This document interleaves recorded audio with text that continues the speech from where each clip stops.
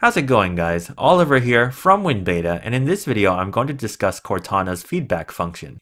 In addition to the perennially reliable Windows Feedback app, Cortana on Windows 10 Mobile as well as Windows 10 features a separate feedback mechanism that works differently from the Feedback app.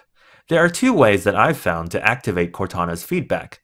First, open Cortana, navigate to the hamburger menu, then press on the Feedback menu item. The second method is more situational. When typing a search query into Cortana, a little chat bubble will pop up on the bottom right corner of the screen content. Despite being visible when typing, that button will only work when the keyboard is off screen.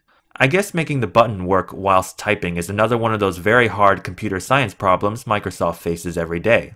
While crude, the placement and timing of this button makes sense. When typing a query, a list of predictive search results obscures the otherwise universally accessible hamburger button, which you need to access the feedback mechanism using the first method. Using either of these methods nets you a feedback page functionally different from the standard feedback app.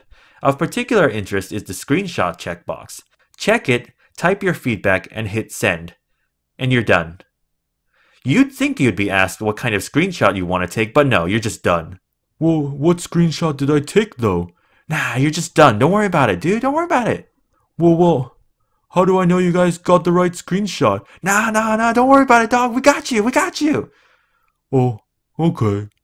In all seriousness, what screenshot actually gets sent to the boys and girls at Redmond is anyone's guess. I would think it's the thing you were looking at before you invoked the feedback function, but if that were the case, every screenshot would be either of this or this. Look, honestly, I'm sure it works fine, probably, and that Microsoft has taken great precautions to ensure it's not violating your privacy or anything, but, like, is it too much to ask for a little transparency? And don't forget the possibility that they might just be taking screenshots of your feedback comment. See you guys next time.